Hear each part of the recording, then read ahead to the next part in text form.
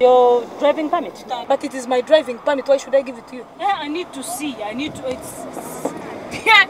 Today you have found me seeing. I have a permit. What?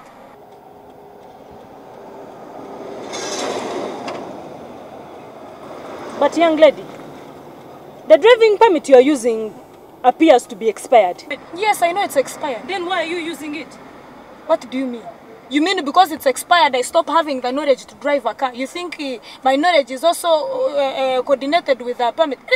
Let me ask you. So if my permit is expired, it means me now I don't know how to drive anymore. It's just a paper. Using a driving permit which is expired is against the law. See, I don't understand your rules. Officer, let me ask you a simple question. Sure. Ask. Did you go to school? Of course. Which level of education?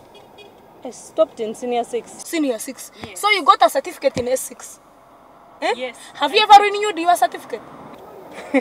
You see, it's very funny. It's very funny. Does that mean that right now you stop being an S6 graduate because you did not renew your certificate? But that is different. What is it? Different. Isn't this a certificate? This is a driving certificate, and you're telling me it has expired. What do you mean? It does not make sense. Even if it's bread and it gets expired, it's my stomach that gets poisoned. Now, what problem do I get if I use a permit that is expired? Eh? Do you know that you're actually big-headed? Officer, now really, let us be realistic.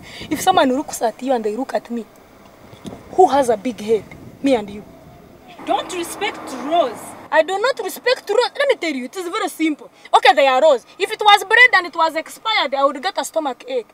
What harm do I get using an expired driving permit? Why don't you put the expiry date everlasting? Let's not waste time.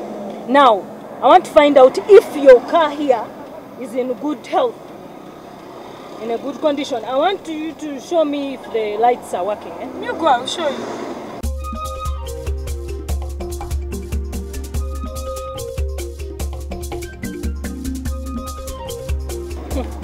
Are they working? You've survived me on And that the brakes? Let me see the brakes if they are working, You go and see. Tell me, would I see? You know, these men... But young lady, they are not working. How can I know if they are not working? You go back and I'm going to try again. Madam, what's wrong with you? They are not working. I'm not fooling you. See, now, do you know where the brake switch is? Do you know how to drive, Madam Officer? No. See, you don't know how to drive. Now let me teach you. Here, there's a pedal. They call it a brake pedal. Okay. So when I press here brake pedal, the other side the lights show. So let me ask you, do you think that I am an alien? That when I press the brake here, I put my neck throughout the car like this and I peep outside to see whether the brakes are working? You think I am mad? If you want to blame someone, blame the people I drive with on the streets who don't stop me and tell me the brakes. What do you want me to put a rock in the morning every time I start my car? I press the rock on the brake pedal and then go and see if they are working.